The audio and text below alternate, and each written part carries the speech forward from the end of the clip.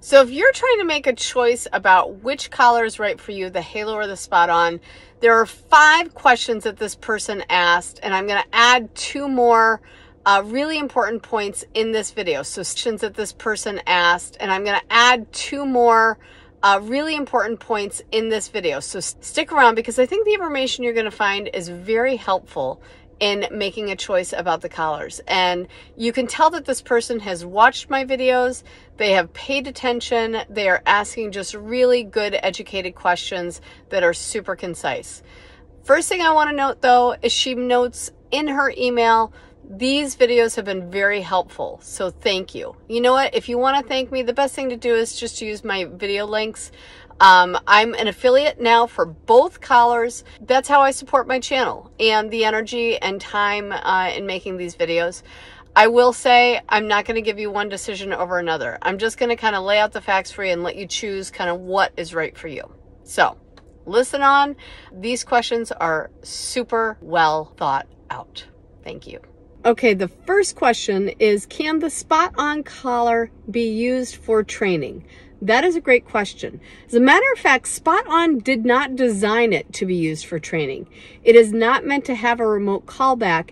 If you are trying to decide between the SpotON or the Halo and that training feature of callback, I'm going to share it like this. SpotON is designed to be way more like an invisible fence than an actual training collar or e-remote, and that has been by design. That's also why you will see Halo spending a ton of effort in trying to create training videos for people who are trying to get their dogs kind of on board with their device. Both of them have the portability, so you can think of it very much like that. But SpotON is much more like an invisible fence with that flexibility than Halo. Halo is actually more feature rich in some ways, but also lacks in some ways. The next question is about subscription service. And this person asks, can SpotON be used without a subscription? Yes, it absolutely can. And this is, again, where it works a lot like an invisible fence. So you'll be able to program it. You'll be able to walk your fence. You won't necessarily have the cellular features that it offers. For example, identifying exactly where your dog is right at the moment, because you need to be sort of connected in a different way. Also, you're going to also lack support. So think about if that's important to you or not. I actually, when I set up the SpotON, I did not have a subscription to start. I had no problems. It was very straightforward. It's something you can always add after. The next question is actually about foliage. And of course, as you are with any GPS fence, when you have coverage over an area, so let's say you live in a forest area, you are going to be impacted by the coverage of the collar itself. Now, SpotON does actually work better in areas like that, and I think it's because of the amount of pins that it actually places in when it's creating a map. It also operates in what is called forest mode, which basically says, hey, you're in a forest, so I think it operates a little bit differently in its operating system. That's really all I can kind of describe to it. But it identifies that it actually does have coverage. You'll also note that in both collars, and this is not necessarily formal or official in the Halo collar, but it is in the SpotON. They will say if you come into a home, something with cover, particularly if you're in forest mode, you want to actually take the collar off. Or what happens is the signal basically gets dispersed, the system gets confused and can go off on the dog. What's interesting is I just recently read in a support group that's actually what they're recommending in Halo are a couple of different things where you can either just turn the collar off just by toggling it on your phone, so feedback is off, or again, taking it off. So I am finding that the SpotON was a little bit more accurate in this high forest mode, which, as you saw in many of my videos, that's actually where we test it, are spaces with lots of land and of course, lots of tree coverage. The next question I'm getting is actually about the reviews. And reviews are really interesting because you have to take them with a grain of salt. Many of those reviews are specifically about Halo, a lot of frustrated customers. I want you to remember we're talking about a new company that's up and coming. They're trying to figure out how to grow. And so, yeah, they were really impacted with the first version of their collar. They were impacted with probably the size of their team, I'm willing to bet, and just trying to kind of navigate all of that. I feel like both companies have done really an amazing job kind of really trying to right source their support now. You'll notice, you know, you call Halo, you're literally on a Zoom call with them.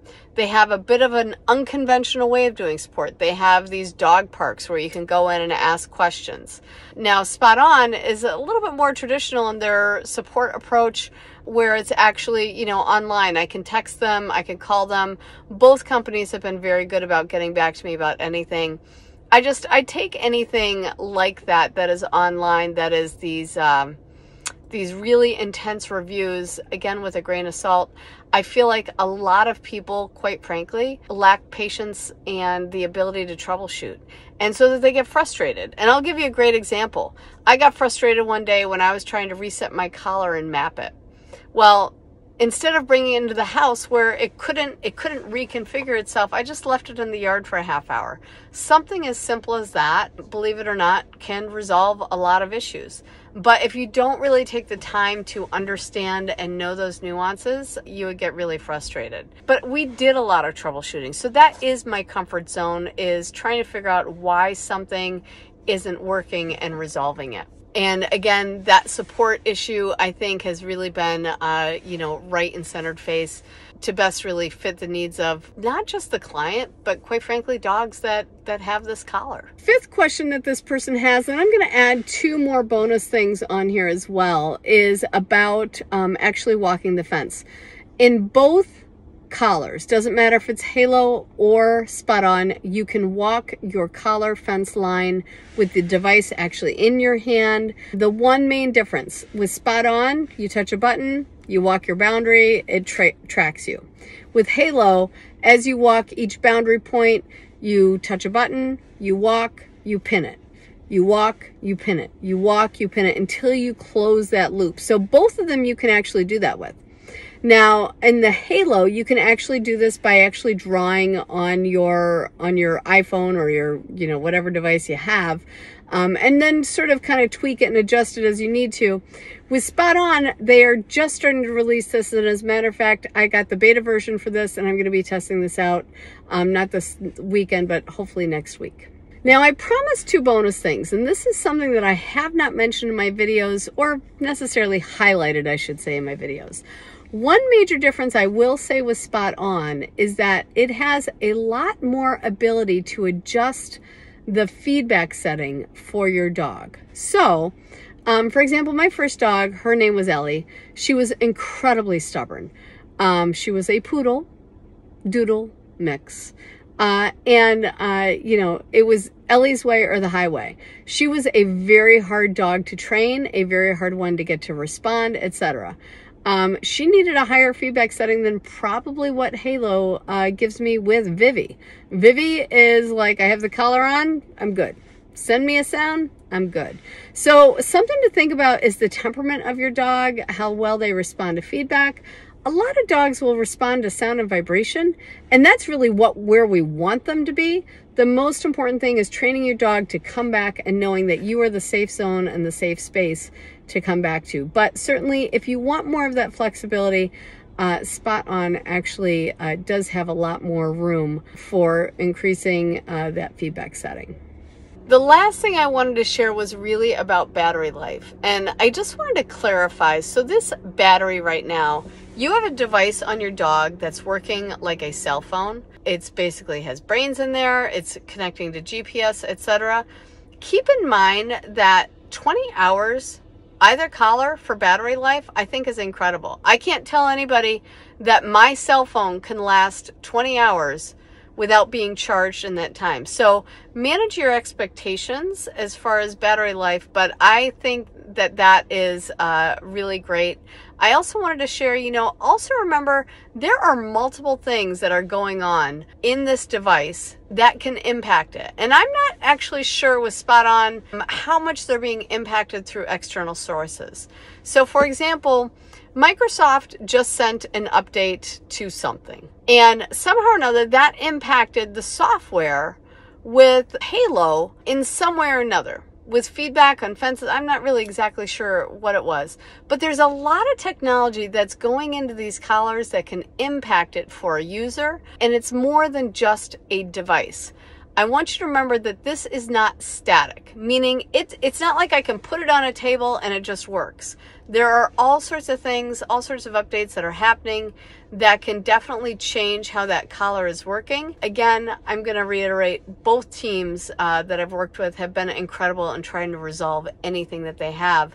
But just remember that there are a ton of variables. There's not just the technology variables, there's a dog variable, there's external dog variable, and then lastly, of course, the people variable. If you are looking at this collar, just make sure, you've got the best situation that you can set for yourself.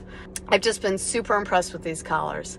Anyways, I hope that you found this video helpful. These are really kind of important, nuanced tips for somebody who's trying to make a choice. Again, if you could use my affiliate links, that would be great. And feel free to email me more questions. This is a great way to answer it.